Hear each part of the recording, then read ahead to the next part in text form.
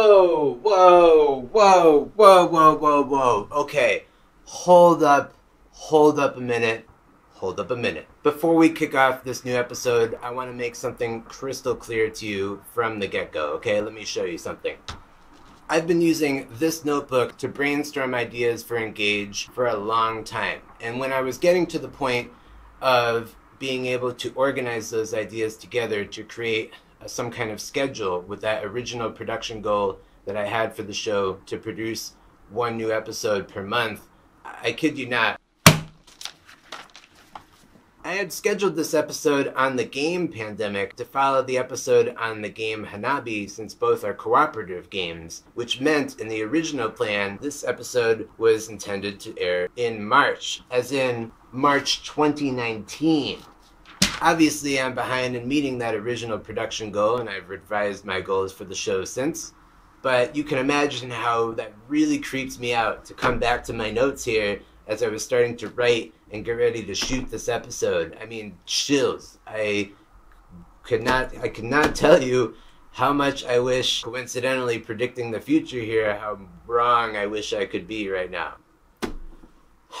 In any case, we are going to take a sobering look today at the game Pandemic to discuss how it can be leveraged to facilitate game-based learning in your classroom, because frankly, there could not be a more appropriate time to discuss what this game is all about. And before we get into it, I have to say, I hope that you and your circle of friends and your family and your community at large, if you're watching this at the time of the COVID-19 pandemic, are all staying healthy and safe. Of course, I cannot express my gratitude enough to all the medical professionals out there on the front lines fighting to keep us safe during this difficult time. I also can't express enough gratitude to all the unsung heroes out there, from the grocery store workers to the pharmacy workers to the post office workers to all the artists and musicians and spiritual leaders who are doing their absolute best to try and help get us through this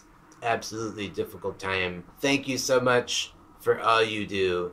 And please send virtual hugs to all the teachers out there who are doing the very best they can to help parents help their kids and teens get through this crisis with some kind of sense of normalcy, especially to the educators out there who may not have a job to come back to in the fall of the next school year due to budget cuts and the like. All right, I've said my piece. Go ahead and roll the intro, would you?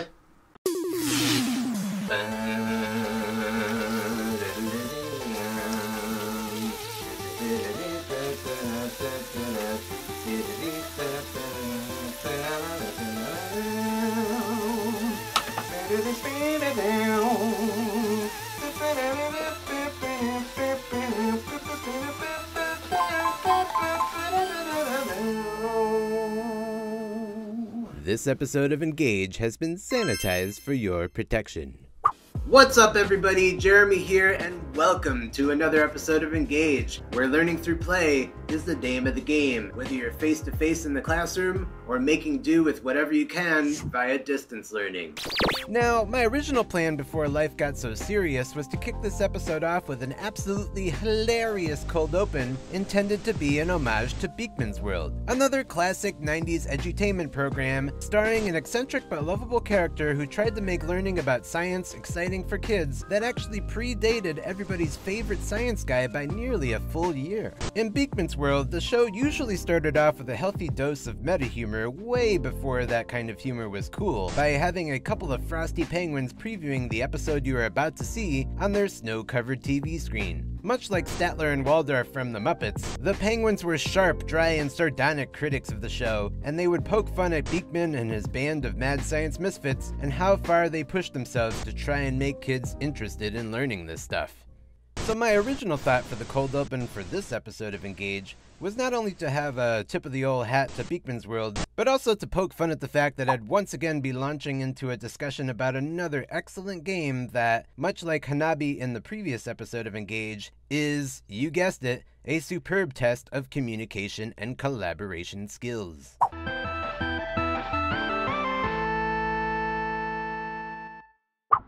Communication and collaboration. Both Oh, come on! Didn't he do this bit already? You act like I watched the show. Okay, real cute there, buddy, but seriously, you should subscribe to this show. It's quite good. As I was saying, having strong communication and collaboration skills is no joke in this game, because in this game, you are dealing with a crisis. Why, your lack of crafting skills for making puppets? No, but very funny. No, in this game, you're dealing with a real crisis. In fact, you and your team are dealing with a full-blown pandemic. Dun dun dun! Blimey! I didn't even have eyes! And I could see that build-up was unnecessary. Now, under ordinary circumstances, I personally prefer to play games that put you into an adventure or into some kind of silly situation that aren't the most realistic. But then there are times like this, like the timing of the recording of this episode, where we need the kinds of games that provide you with a way to confront harsh realities and find some kind of hope in the darkest of timelines. That's one huge reason why superhero movies are so popular these days. But while we unfortunately don't have the likes of the Incredible Hulk or Wonder Woman in real life, we do have real heroes in this world. And in this game, you get to be some of those heroes.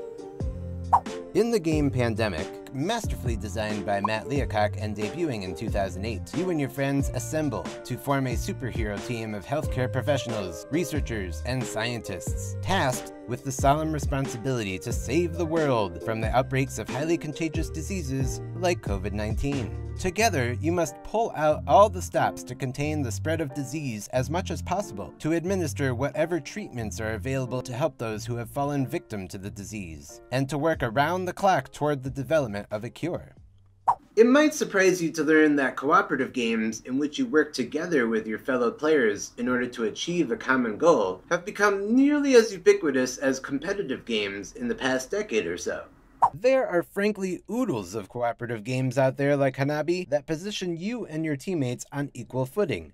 And then there are cooperative games out there like Pandemic that require each player to take on a specific role, each with its own unique set of great powers. And naturally, with those great powers come great responsibilities. Choose your character.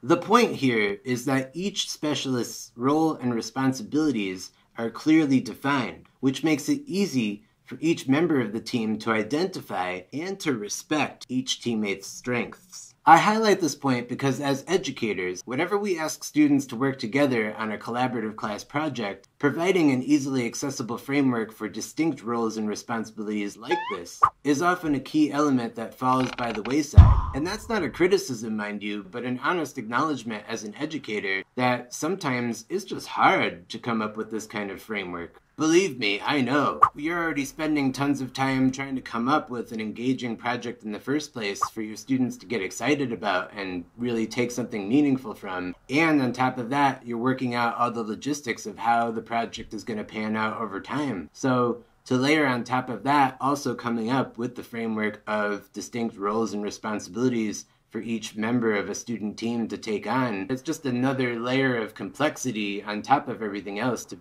figure out how to work out. That's why bringing cooperative games like Pandemic that center their mechanics around having such distinct roles and responsibilities that are so well defined for players to take on and experiment with is so helpful. All you need is some inspiration for how to construct the role based upon even a little yet significant detail that separates one role from the next. And Pandemic does that beautifully because it keeps those little details simple. Designing projects with distinct roles and responsibilities in mind is to design opportunities for learning with empathy. After all, many kids and teens and even fully grown adults are continually working through the process of trying to figure out what they're really good at doing. And so when thrust into a situation in which they're expected to collaborate effectively with others within a short time frame, some may lack the foundation or reference point needed in order to just make that happen and hit the ground running. Therefore, the more opportunities that you can provide for structured collaboration, as well as to provide a safe space for that experimentation and iteration, the better. If you can carve out the time in your class to bring in a game like Pandemic and allocate multiple sessions so that your students have the opportunity for that experimentation with different predefined roles, go for it. Set that role-play experimentation and the reflection to follow as the primary goal of the learning experience, and make it clear to your students from the get-go that due to time constraints, they may not be able to see a full game each time all the way through to its completion. Afterwards, ask your students to compare and contrast the roles that they had the opportunity to experience and to draw connections between those roles to other roles that they take on during school and other roles that they take on outside of school elsewhere in their own time. For example, did it feel comfortable to step into the shoes of a role like the dispatcher, where your primary focus was on strategically planning out pathways to help expedite the progress of your teammates? Or did it feel more natural for you to be the kind of person like the medic, who is out there on the front lines, risking it all to face challenges head on in order to buy time for your teammates to work out the big picture? Naturally, the very first session will be impacted by the learning curve of figuring out the game's rules and mechanics, so I'd recommend scheduling at least 3 different short play sessions of the game to help compensate for that. In previous episodes of Engage, I have launched into a thorough explanation of how the rules and mechanics of the game we are discussing work, but thankfully, in the case of Pandemic, Rodney Smith of Watch It Played fame has got us covered. Check out the link to his walkthrough in the description below. Thanks, Rodney. Love your show. Glad I beat you to the punch on Hanabi at least. So if we're keeping track of score at home, that's 1 for me and something like 11 billion to you. I mean, seriously, I've lost total track of how many games you've taught us how to play over the years. Well done, sir. Well done. What I will say to my fellow educators out there is that in my experience thus far in bringing the game Pandemic into the classroom, I've noticed that students sometimes forget to execute each and every phase that they're supposed to execute on a given player's turn. I've even used the game Pandemic with students as young as 3rd grade, and for the most part the experience was fantastic, but I distinctly remember that there was at least one group of students that told me that they crushed the game in no time at all, and that was because for a lot of players' turns they forgot that phase where you're supposed to infect cities according to where the infection rate marker is at that point in the game. And so they forgot to draw those infection cards in order to determine what locations get infected after a player takes their turn. But naturally, nobody likes the part where you have to figure out the infect city step, where you have to turn these cards over to find out which city gets infected next. But much like real-life disease control efforts, we humans, we don't make the rules. We have to play by them. Now I know what you're thinking. Who on earth whips off prescription glasses like that? I mean, that's not a thing. Who does that? And you're absolutely right. But I'll tell you something else. I know what else you're thinking. What else could be learned from playing this game? Well, embedded in that opportunity to develop collaboration skills is the opportunity to learn more about systems thinking. A system, of course, is an organized set of parts that form together to form a unified whole, usually with the intent to serve a common purpose.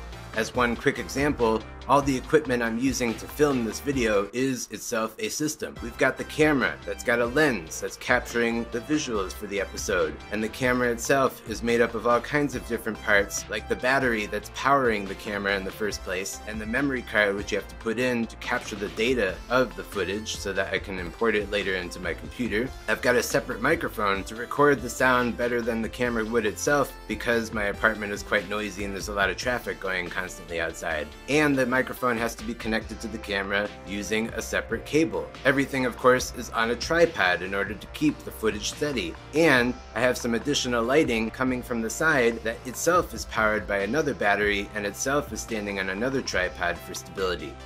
Even the natural light coming in from the window is part of the system that makes capturing this shot the way I want it to look possible. Because the natural light coming in from the windows is lighting up this side of my face. and the light from the artificial light source is lighting up the other side of my face, and therefore balancing out so I don't end up with any weird shadows that I don't want. As the old saying goes, the whole is greater than the sum of its parts, and so without all these parts working together as a system, filming this video would just not be possible. To turn our attention back to Pandemic, one key system we've already touched upon is our team of specialists. There is ample opportunity to analyze not only the attributes of each role taken individually, but then also to think critically about how each of these roles could interact with one another. If you ask your students ahead of time to make sure that they mix things up by making sure to have a different configuration of roles for each individual play session that they have the opportunity to engage with, then you can ask your students later to reflect on how each different combination affected their ability as a team to make progress in the game. For example, which roles are best to pair with one another in order to have the most productive synergy in the effort to stop viruses in their tracks? Which roles pair best for focusing on the development of a cure? And if such dream teams didn't materialize in your play sessions, how did the roles that you did have present compensate and make the best out of a tricky situation? These are all systems thinking inquiries that real-life medical response teams are faced with and have to engage with, particularly when they're backed into a corner in a really desperate and difficult situation where they don't have each member of their team at their immediate disposal. Of course, this sort of systems thinking extends well beyond just examining the key players of the medical response team alone. I'd be willing to bet that when most people play a game of Pandemic, somebody at some point will see if they could take the action of building at least one additional research station. That's because in the game of Pandemic, having access to a research station is super important, because these are the only locations you can go to in order to spend your research cards in order to create a cure for a disease. But they also enable you to take the action of shuttling a flight to travel instantly from one station to another that could be located all the way across the board. And anyone who has played this game knows how hard it is otherwise to make your way from point A to point B in order to keep up with the constant threat of diseases spreading across the globe, because you can only take up to 4 actions in one turn. Sure, there are other ways to move around the board more quickly, but those alternate methods of transportation require you to spend the very cards that represent the specimens you need in order to develop a cure for the 4 diseases wreaking havoc upon the world. Obviously, in real life, research stations for the CDC and the WHO don't have that Super Mario Bros. Warp Pipe functionality to be able to instantly transport scientists from one research station all the way to the other across the globe, although that would be pretty awesome, right? But seriously, you don't have to be a rocket scientist, or no, scratch that. You don't have to be an epidemiologist to understand that having as many of these research stations strategically located across the globe is essential to maintaining public health and safety. I mean, guys, look, as I mentioned earlier, I've used this game as a teaching tool with perfectly intelligent 3rd grade students, and not once throughout the entire game or any other play sessions did I ever have to explain that having as many of these research stations available to them during the game would be smart and advantageous to them. Surely any fully grown adult like our public officials would be able to wrap their heads around that concept, right? Right? Fauci! Yeah, I know. I'm sure you can see where I'm about to go with this. That's right, kids. It's time for me to get up on my soapbox. Join me, won't you? Now you see...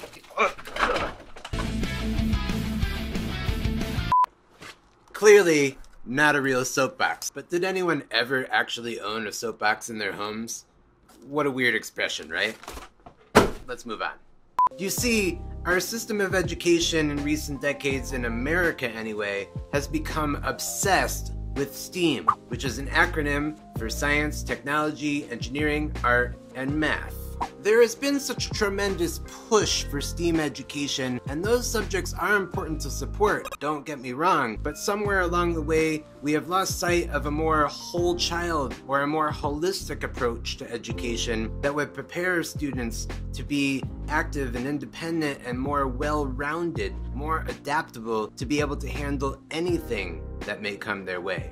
Somehow we have lost sight of how important the humanities are to this equation of providing a more holistic approach to education. And it's easy to see if you look at the healthcare crisis that we're dealing with at the time of making this episode, that STEAM education alone is not going to be enough to equip future generations with what they need in order to be able to navigate similar crises that may come up in the future. Using pandemic as a vehicle to engage students in a conversation about biology and pathology is pretty self-explanatory, as is its potential for making connections to math in terms of learning how to read and interpret data visualized in logarithmic scaling as opposed to linear scaling. But I have to argue, especially unfortunately given the COVID-19 crisis that we're dealing with at the time of making this episode, I have to argue that playing Pandemic has a very important role to play in the humanities classroom as well. In fact, it might be even more important to play there. Math and science might be the tools we need to treat patients and synthesize medicines and vaccines, but for better or worse, it's politics that determines whether those tools are funded properly and put into motion responsibly. On top of that, communication and media literacy skill development absolutely comes into play here.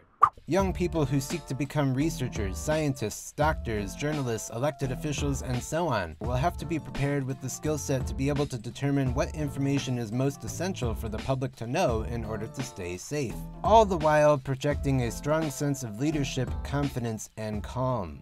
Meanwhile, the media literacy skill set from the perspective of the audience comes into play in terms of having the critical thinking skill set to be able to suss out what information out there can even be trusted. I hate to say it, but as I've approached almost finishing the editing of this episode that you're watching right now, a news story broke that speaks to this exact point I'm trying to make about how important media literacy is. So this chart was put out by the state of Georgia. It's an official piece of data released by the state of Georgia to justify their more aggressive approach to reopen business as usual. Of course, everybody wants to go back to life as normal before this whole pandemic wreaked havoc across America. Everybody wants that. Everybody wants life to go back to normal, but we have to do it in a delicate way. We have to do it in a scientifically smart way so that people don't get reinfected all over the place and the virus doesn't just reignite and have outbreaks all over again, right? We want to do this a mindful way. We want to do this a safe way. So they put out this data to justify, to show that, look at that, there's a decline in cases that are reported in the number of deaths and hospitalizations in major counties in the state of Georgia, right?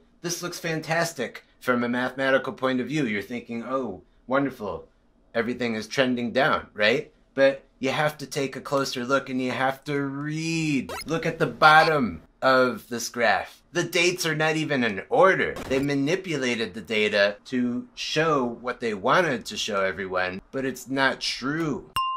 This is why media literacy education and the humanities are so important to support. This is why it's so important not just to fund STEAM programs, but also to properly fund reading programs in schools and the humanities and anything to do with media literacy. It is so important, especially now in this day and age where there's so much disinformation going out all over the place. You have to think about bias. You have to think about what is the purpose when somebody puts something like this out. Unfortunately, we have to think about these things. We can't just blindly trust everything that we see on the internet. Reading good. Support reading programs in schools. Support humanities education in schools. Fund humanities and reading as well as STEAM. Fund everything.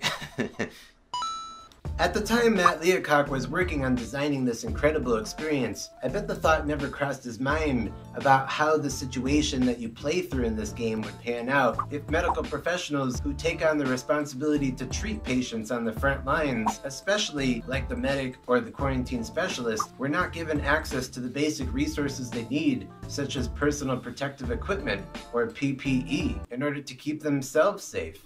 Or what it would be like if there were large groups of non-playable characters just meandering around the board representing parts of the general public who refuse to take health advisories seriously. I'll admit I haven't played Pandemic Legacy yet, so some of those mechanics might be present in that version of the game, but I doubt it. Under normal circumstances, these what-ifs would be thorny thought experiments to wrestle with in order to engage students in very complex and difficult discussions involving civics and ethics. But as anyone knows, at the time that this episode is coming out, these are no longer hypotheticals anymore. We are actually living through this kind of situation right now. So we have to take the time with younger generations to have difficult discussions about how did we get in this mess in the first place, and what can we do? What is within the realm of human possibility that we can do to ensure that this kind of crisis never happens to us again? We have to learn from history. We have to learn from our mistakes. Otherwise, next time, we could be playing a most dangerous game where the difficulty level ends up spiking well beyond our control. On that somber note, thank you so much. Really, thank you for watching this episode of Engage. I know it was a bit of a long one, and due to the fact that life ended up imitating art coincidentally, I know the subject matter ended up being a little heavier than I was planning on it being. But it just goes to show you, as I mentioned earlier in the episode, that sometimes when leveraged properly, we sometimes need games that help us to confront and deal with harsh realities. Games have the power to offer so much more beyond the fun and escapism that they're most famous for, because games offer safe spaces for people to be able to explore and experiment and analyze and reflect. And we've really barely scratched the surface, guys. I have so much more to share with you guys that I've been planning on for so long, and so I hope you'll subscribe because there's so much more coming your way. And please share the video on your favorite social media platforms using the hashtags appearing on screen, as it really does help the show a lot. I'm sure you hear that all the time from your favorite YouTube personalities, but it truly does help promote the show, and frankly, you never know how you could change someone's life for the better just by getting their hard work in front of the right pair of eyes and ears. More on that in a future vlog.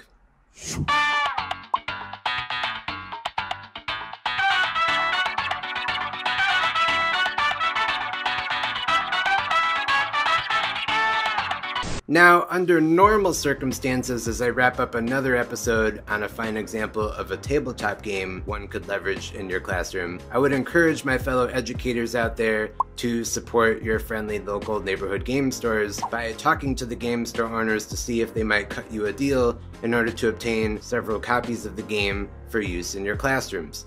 Obviously, though, at the time of quarantine, at the time that this episode is coming out, that may not be a realistic option given the situation. So I would, at least in the meantime, encourage everyone to find other creative ways to support your friendly local neighborhood game stores, as they certainly need our support right now. Perhaps you can buy a gift card from them or something.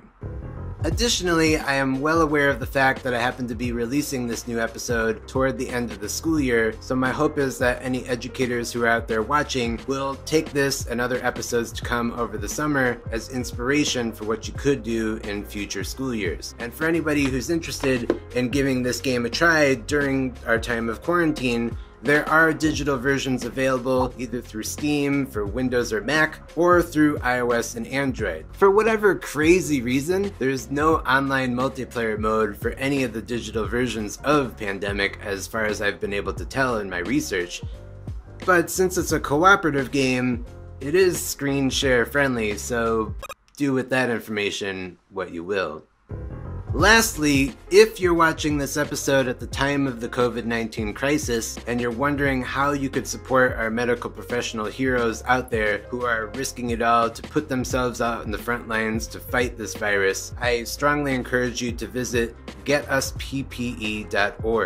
Even though the infamous curve may be looking like it's starting to flatten, the virus is still as vicious as ever, and many of our doctors and nurses still do not have access to the personal protective equipment they need in order to keep themselves as safe as possible. Keep in mind, by the way, that just because the data is showing that the curve of confirmed cases is starting to level off and starting to flatten, that does not mean that the highly contagious nature of the disease is somehow magically gone away for either us or for any of the doctors and nurses and other medical professionals out there fighting to save people's lives. So please, if you can, if you're able to, help those doctors and nurses and other medical professionals out by visiting getusppe.org. And of course, if you're anything like me and you think that it's so incredibly sad and ridiculous that a relief effort like getusppe.org even has to exist in the first place, well, the best way I would say to you if you're over the age of 18 to help in the long term in this crisis is to please check if you're registered to vote at vote.org/am I registered to vote with little hyphens between all those words. And think very critically about who you're going to support in November. Whew. All right, well, there you have it, ladies and gentlemen. Thank you so much for watching and for sharing this episode of Engage, where learning through play is the name of the game. Stay safe, stay home, subscribe, and we'll see you next time. Ba